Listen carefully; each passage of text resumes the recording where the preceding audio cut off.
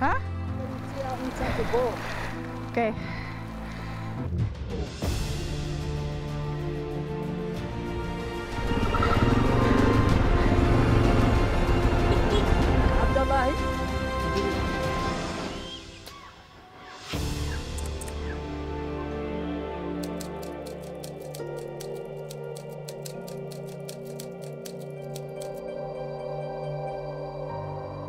Come on, come on, come on. Yeah, I'll probably have to, but this is a problem. This is a problem.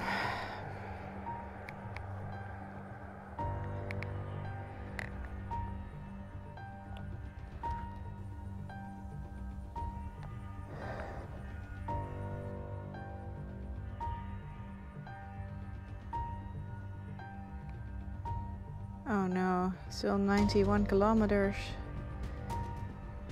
to the guest house. Am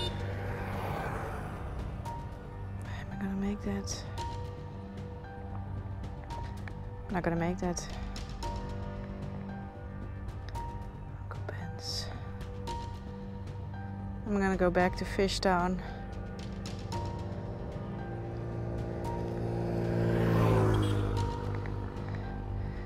It's 11 kilometers.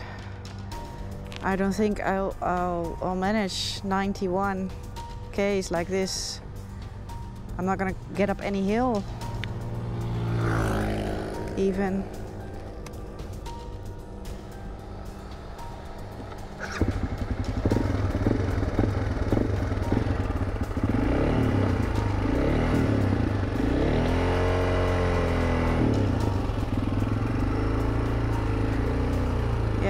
Now it's over.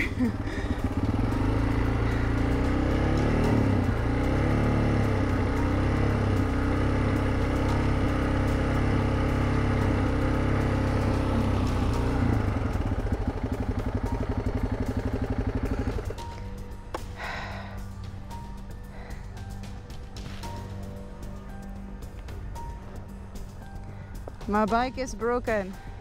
My bike is broken. Yeah, I can only go first gear. First, only one gear. I need to go, I think, go back Fishtown. You won't get Fishtown? There's guest house? Yeah. There is, yeah. From where? Hmm? From where? From where? Yeah. Me? Yeah. Netherlands. Can I hold on to your bike to Fishtown? Yeah. Yeah? To do it. Yes. You can tow me? Yeah. I hold on to your shoulder? Yeah. Yeah? Yeah. Okay. We try.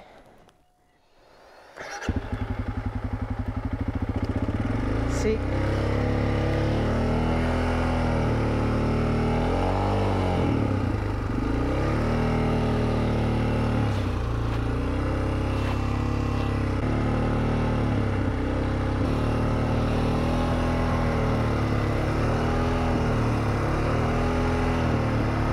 Maybe see if I can put in neutral. Yeah.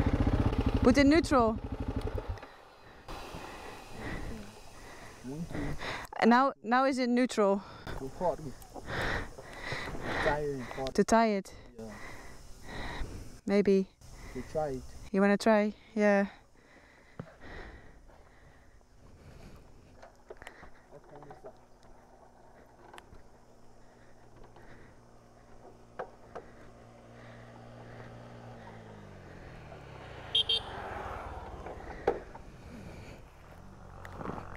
Ooh.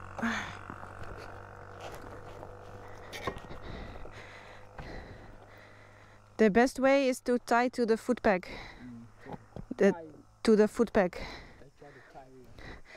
No, you should do the foot peg. Yeah, I think that's the safest one.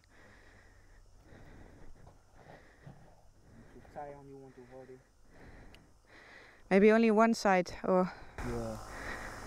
I want to use this side to tie here.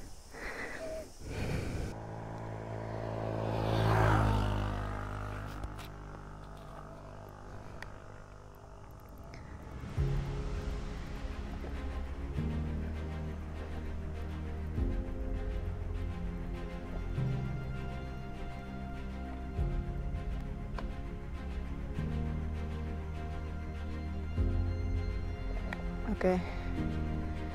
Thanks, man. What's your name? Prince. Prince. Nice to meet you. My name is Norali.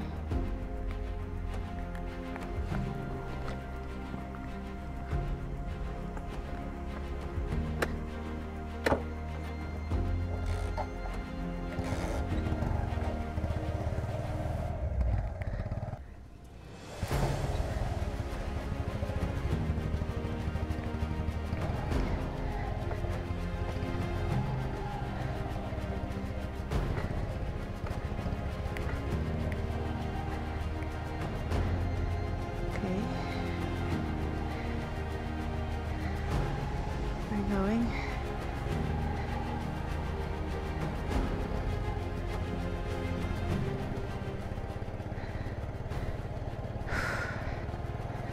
What a day. What an absolute other legend. He just stops and helps me. It's unbelievable.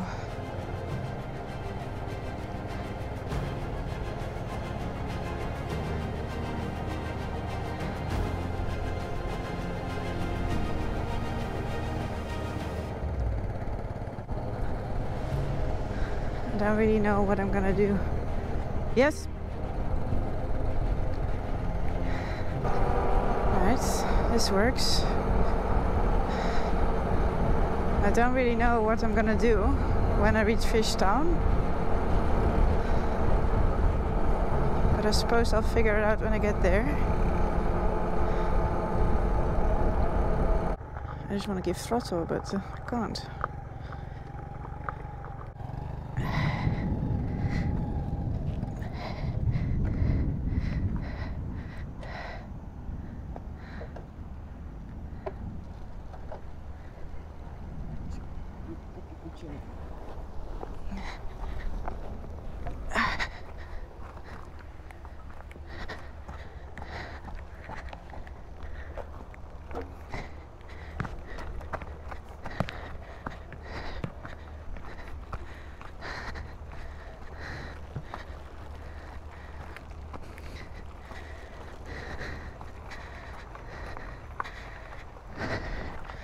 Oh.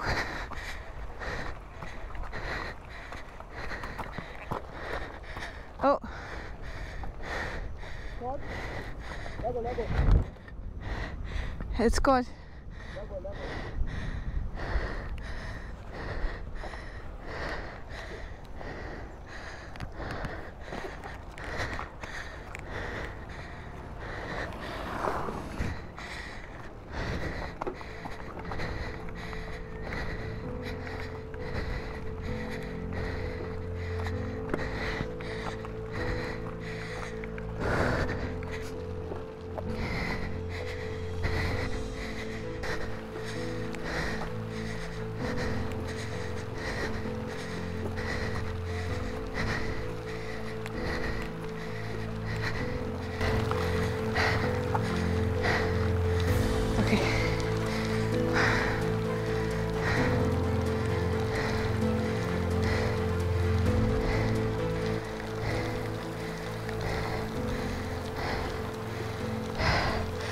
Crazy rain. Liberian rain. Yeah.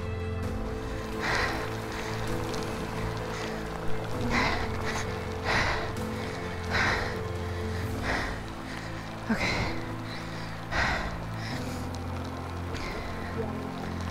Huh? Okay. Yes?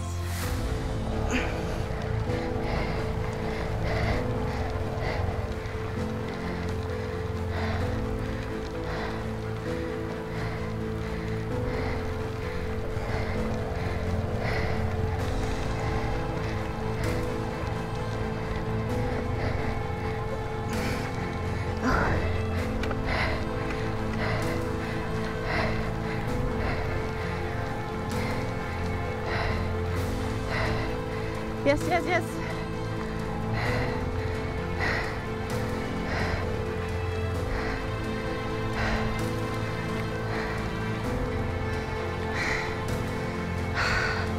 Oh man, this is madness. It's like 9 kilometers to town. How did I drive 10 kilometers so fast?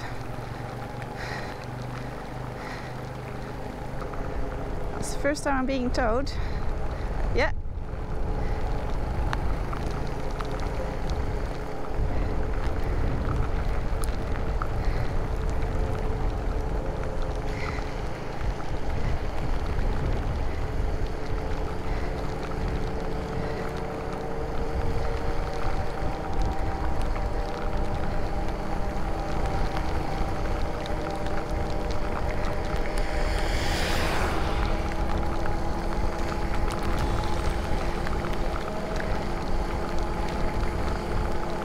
Somebody else walking.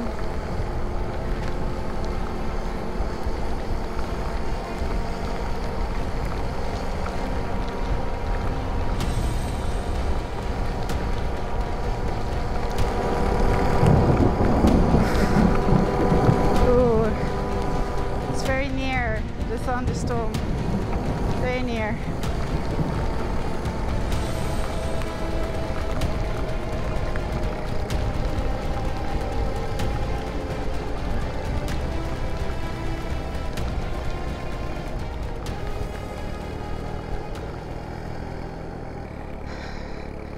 So does this still count as motorcycling Africa?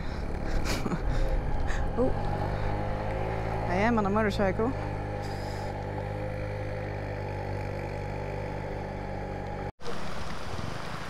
Come on the top with them. Okay. Open up the door. Okay.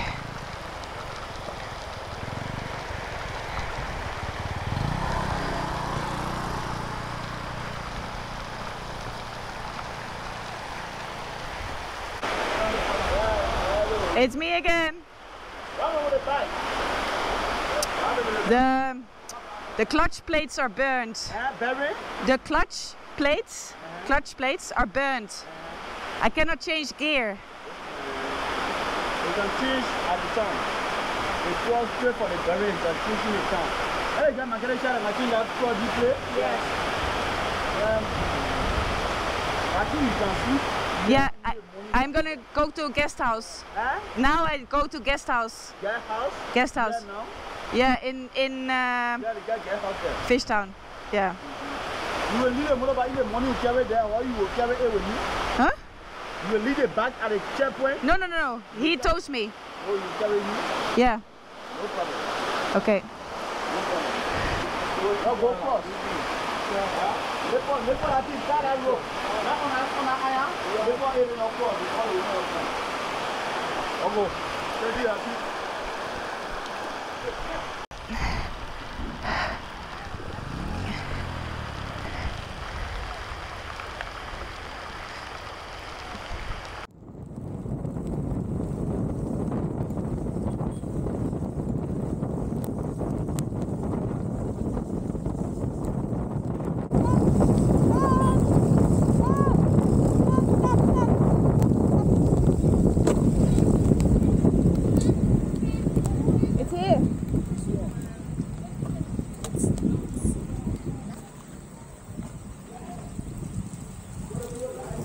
I need a room. It's still not there tomorrow.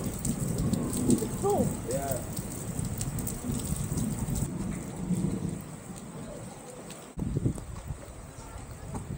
And tomorrow I must find a way to get to that border. Okay. Either a tow or a car, but I don't know. Why the problem on the bike? What happened to it? The clutch plates are burned. What was your name again? Thompson. Thompson. Thompson Dwell. My man Lawrence Dwell. Oh, he's your brother? Yeah. Lawrence, your brother? Lawrence, my big brother. You know what I made it. So your big brother helped me today? Yeah, yeah. I turn around the bike or? Ah. Alright, update, because I think all of my cameras died. I have no idea what I managed to record from today. It was just so chaotic and hectic, and I was just trying to kind of get myself somewhere that I couldn't just stop and look after the cameras. Anyway, let's hope that I captured a lot. But anyway, to give you an update, I'm now in a guest house and there is no electricity. So I'm giving myself some light with my phone. I am in Fishtown. So basically what happened, I said goodbye to Lawrence and I made it about 10 kilometers out, and the clutch plates are just gone. I couldn't get past first gear anymore. And I'm like, it's absolutely pointless to try. I still had to go 91 kilometers to Plebo, where I was planning to stay, which is a bigger town. I was like, there's no point. And it's just like, as I turn around, the first guy on a motorcycle that sees me, he stops and he pulls me back in. It's unbelievable. It's like the Liberian people are really something else. They are so kind and helpful, and people help each other. Yeah, I'm blown away. So he tows me all the way back here. Didn't go very easy. We had to stop several times to push and pull and retie and get up the hill. It started pouring with rain. I arrived there completely drenched. Everything completely drenched. 2 other guest houses were full because apparently there's like some soccer game going on or something. It's busy in town. Eventually I find this room, or they helped me, because I bumped into the brother of Lawrence. Can you imagine this? So I'm talking to this guy, I don't know how we got to it, but it turns out to be the brother of Lawrence. So anyway, his brother helps find this place, and then yeah, they all tow me here. He's also going to be the one who's going to tow me all the way to the border with Côte d'Ivoire, Ivory Coast. That is now the plan. At 8 in the morning, he's going to be here and he's going to tow me. It's 140 kilometers, but it's all paved. I don't have a plan for when I reach Ivory Coast, because then it's still 460 kilometers to Abidjan. Like, it's far, and I think it's all paved. But it's really far, and I don't think I'll find anyone who's going to tow me with a motorcycle 460 kilometers. So I should try and find a truck or a car or something. I don't know. But for now, I'm just like, let's try and get to the border. That's the only thing I can do now. I'm not going to find any parts or mechanics or anything here in Liberia. So I have to make it to Abidjan anyway. Now with a lot more problems than I had before. Can you imagine what a day? I don't even know where to begin talking about this day. It's just been so crazy. So much has happened that I'm just like, I can't even wrap my head around all that has happened. And you know, at some point, so right after Lawrence gave me back Alaska, as soon as I tried to pull away, I noticed like something's wrong, because I let go of the clutch lever a little bit, and normally the bike goes forward and nothing happens. And like the how you call that, the point where it takes, it's like really far out, and I'm like, oh, something's really wrong. And then I'm like, the clutch plates are burned. And I've had this before. Well, that time I did it myself, remember, in Iran. This time I didn't do it, but to be fair, I don't know how else we would have gotten through that mud. So I'm not blaming Lawrence at all. It's just, we just had to get through it, and this is the cost. But so I'm actually amazed. We made it all the way to Fishtown, because I think we rode for another an hour and a half maybe. And I don't know how much I captured on camera, but it was still really muddy after that. There were, I think, 2 more places with stuck vehicles. One time a car, and another time like trucks again, like fuel trucks. And it was just, it was bad. So I'm pretty amazed that I got through that pretty okay. I mean, I could notice like, okay, shifting is not going well. But it was only when we started to go a bit faster, when the road became better, that I was like, this bike's not going, And yeah, now it's not going at all anymore. So yeah, I have to make it to Abidjan and then try to get parts there. And well, it's a whole mission, but I'm just trying to take it one step at a time and just try and get to the border tomorrow, and then I'll see, I suppose. Of course, people will ask me this. Of course, I paid everyone who helped me. Well, in fact, I gave almost all my money to Lawrence and to the guy who pulled me back into town. I just had enough money to pay for this guest house, and I still have a little bit of money, cash left in dollars, because they'll either take Liberian dollars here or US dollars. But my Liberian dollars, well, I gave all of those to Lawrence already, and then I gave again money to Lawrence because he escorted me all the way down here. I don't think he expected any money, to be honest. This guy has a heart of gold, I promise you. But yeah, obviously I just wanted to do something back. So anyway, I do have CFA. Remember that I said something about this a while back, that I was like, I'm not gonna change all my CFAs because there's gonna be other countries that have that. So in Ivory Coast I have some money, and on the way, so tomorrow on the way to the border, we'll pass Plibo, which is the town where I was planning to stay tonight, and there's supposed to be an ATM. So I'm sure I can pay everyone enough, but yeah, I'm just blown away by the locals here. Like, yeah, I'm really blown away. They are so kind and helpful, and I really needed help today, well, and tomorrow, and probably the day after. What else is there to say? Crazy adventure. Yeah, what else is there to say? I feel so bad for all those people stuck in that mud pit, hey?